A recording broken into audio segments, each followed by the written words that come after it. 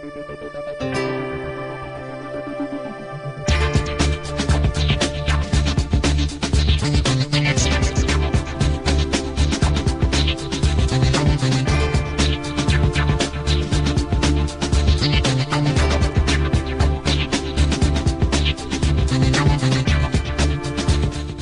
theCUBE. Here is your host, John Furrier. Hi, I'm John Furrier with theCUBE. We are on the ground in San Francisco for VMware's big launch in February. This is the one cloud, any application, any device in San Francisco, all the influences, the whole press course here in the enterprise. We had Quentin Hardy on stage. I'm here with Robin Matlock, who's the CMO of VMware. Great to see you. Hi John, great to be here. Pat Gelsinger, Quentin Hardy from the New York Times, Jeffrey Moore, Crossing the Chasm, thought leaders, all the influence, all the press was here. Tell us about the event.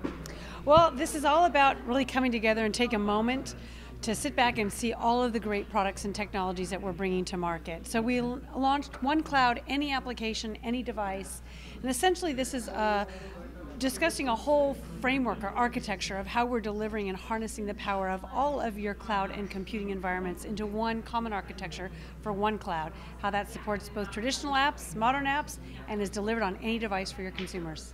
We'll be doing a bunch of crowd chats throughout the month, and you guys have a lot of activities planned, but this is really the kickoff. You had a sales meeting last week, you got a partner exchange going on, earnings were good, business is good, but there's a lot of competition right now. So I want you to comment on the big announcement, because Pat Gelsinger said this is the biggest vSphere launch in history, but it's not just vSphere, it's a whole platform.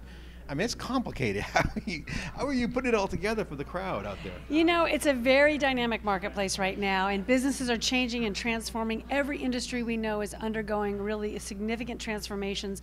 We think there's no better time to be in the industry. We feel extremely well positioned. We have laid out a foundation for the data center of the future. It's based on a software-defined architecture.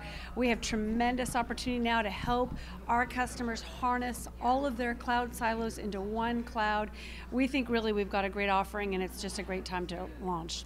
So you got VMware coming up. I'm sure you got some VMworld coming up.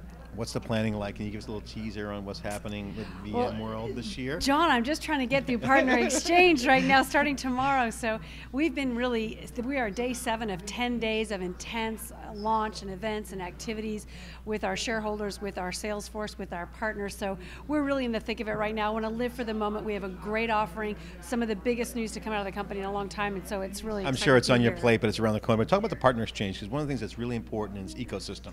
VMware's ecosystem is really, really impressive, but it's changing, it's growing, you guys are growing. What's new? Give us the update on the ecosystem. You bet. I mean, our philosophy, first of all, is that we can't do this alone, that we have to team and partner wisely, and we are surrounded by the richest ecosystem in the industry, bar none. Now, I do believe that it is transforming. As consumption models are changing, as technologies are changing, as cloud is stepping in, it does require new types of services and new types of partners. So we're talking more service providers, more ISVs, more SaaS providers, but all of us coming together as one large ecosystem and ensuring that our customers have a unified experience. What are you seeing the trends for the partners? Is it more channel, more software, more of ours? What's the mix? When you said service providers, that's new? Is that? Yeah, I mean, we've been in all of these various partner types for a long time. I do think, though, that the mobile cloud era is putting more emphasis on services, on cloud services, on consulting services, helping companies transform their operations. That requires process transformation, people transformation. So I do think system integrators, ISVs, there's definitely new partner types I think are getting a day in the sun. So I got to ask you, I'm really impressed with the VMware culture. You know that I'm a big fan of VMware, living in Palo Alto, being a local boy, and a fan of Pat Gelsinger. You've done an amazing job. You have an amazing campus. What's the culture like now at VM? You guys are at the heart of Silicon Valley. There's a lot of things going on in Silicon Valley right now that's really great, and some things that are not going so great. What's going on with VMware? What's going on with your culture? Can you give us an update on what's it like? I've been there almost 6 years, and I think the VMware culture is stronger than it's ever been. Our culture is anchored around our values, and it's really clear. They're epic. Execution, passion, integrity, customers, and community. And you will talk to any VMware employee and they feel that in their heart. That's what we are first and foremost. It's more about how we do what we do. Technology is great, but at the end of the day, it's all about our values. And it kind of shows when your campus is just so beautiful. I mean, it just shows. Okay, so the next question, final question is, how do you market this complexity to customers? Obviously, it's changing for you guys. product-wise, heard the whole announcement. It's changing for your customers.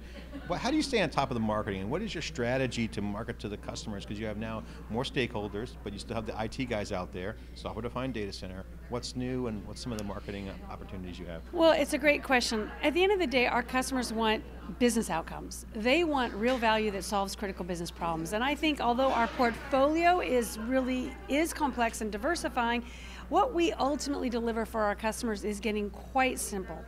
We help them deliver one cloud for any application on any device. We help them solve their business mobility problems. And we have a new term, liquid cloud, liquidity. Where did that come from? Liquid. Is that Pat's? No, yours? we're all behind that. Liquid is really just describing the context of the environment we're in. That's the world around us.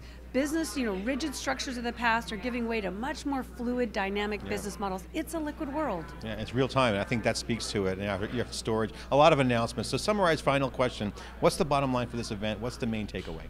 The main takeaway is that VMware is continuing to innovate. I mean, we are really fearless innovators, and we are delivering tremendous innovation that is helping deliver a brave new model of IT that is instant, fluid, and secure. Brave new world. We are here on the ground. Robin Matlock, CMO at VMware. This is On the Ground. I'm John Furrier with theCUBE. Thanks for watching.